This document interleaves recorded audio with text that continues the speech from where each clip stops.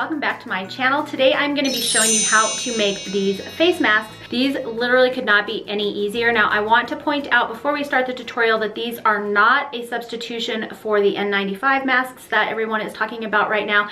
However, from what I understand, they are being used by nurses and doctors that are serving in other areas of the hospital to help keep them safe. You can also use them on patients if you have someone at home who is sick with the flu or a cold, to keep them from coughing out little droplets all over the place. I have even heard of a couple areas who are asking for people to hand make these and donate them to the hospitals because they are running so low on masks. So I wanted to get this video out for you guys. Definitely check your area and see if your hospitals are asking for people to hand make these. It's a great way for you to give back to your community and help out right now. These are really simple. They're just kind of a pleated mask, and then they've got, of course, the elastic bands to hook around your ears.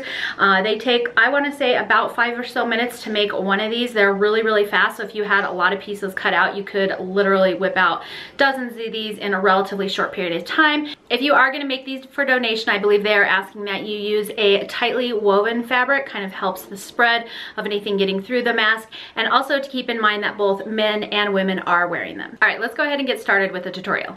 So for this project, you're gonna need 3 pieces of fabric. Mine are 6 inches by 9 inches, and I've got a cotton quilting fabric.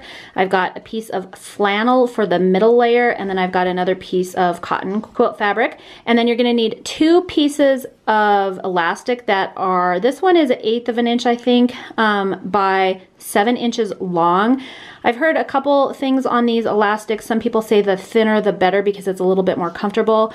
So this is just what I had on hand. You'll also need some pins, or I actually kind of like these wonder clips, and probably a pair of scissors or a rotary trimmer. Let's go ahead and get started. So I'm going to take the flannel piece and just lay it down. I'm going to take the outside fabric so that it is right side up and just line it right on top of that flannel just so that it's all nice and straight. Then I'm going to take one of our elastic pieces, and I'm going to pin or clip it about 1/2 inch down. I'm just going to place a clip there.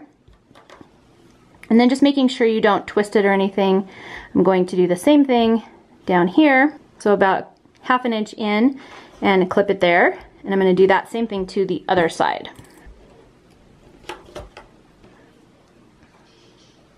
Next, I'm going to take the lining fabric and place it right side down on top of all of that. And we're going to re-clip everything, making sure that we still have our little bits of elastic. And the elastic might be kind of pulling just a little bit, that's okay. Alright, the next thing we're going to do is take this over to our sewing machine. I'm going to leave a hole over here on one of these sides about 2.5 inches wide. I'm going to sew starting here all the way around and back. Make sure you back stitch at your stops and starts here, and then double stitch over where these elastic bands are, just because they will have some tension on them.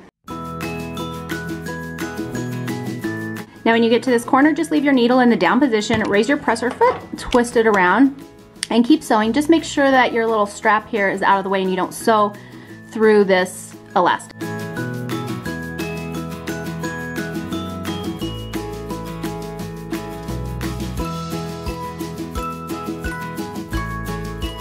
Alright, so our project should be looking something like this. We're going to go ahead now and turn our face mask out. If you'd like, you can kind of clip these corners off just a little bit. It'll kind of help everything turn out a little bit better. Just don't clip through your stitch line and you'll be good to go. And then we can just carefully turn our mask right side out.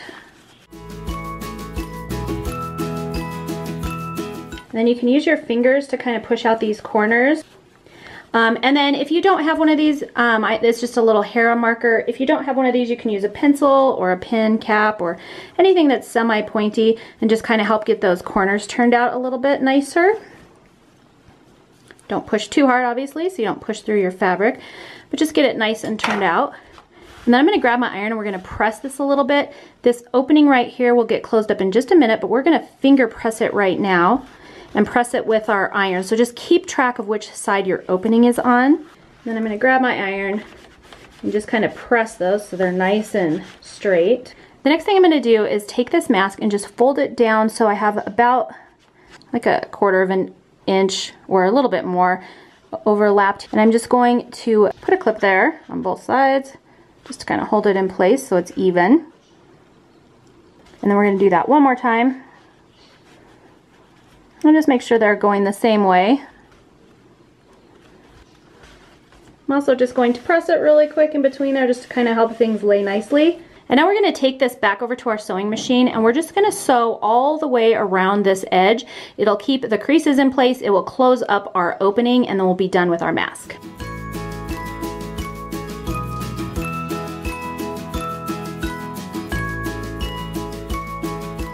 So here's our finished mask. That might have been looking kind of small to you, but then when you pull these apart, it obviously gets large enough to cover your entire face. Definitely suggest reaching out in your local area and seeing if anyone is requesting homemade masks. So hopefully this tutorial has helped some of you out, and as a sewing community, we can give back to those in need right now as well. Thank you for joining me for today's tutorial. I hope it helps some of you guys out, and I will see you in the next one.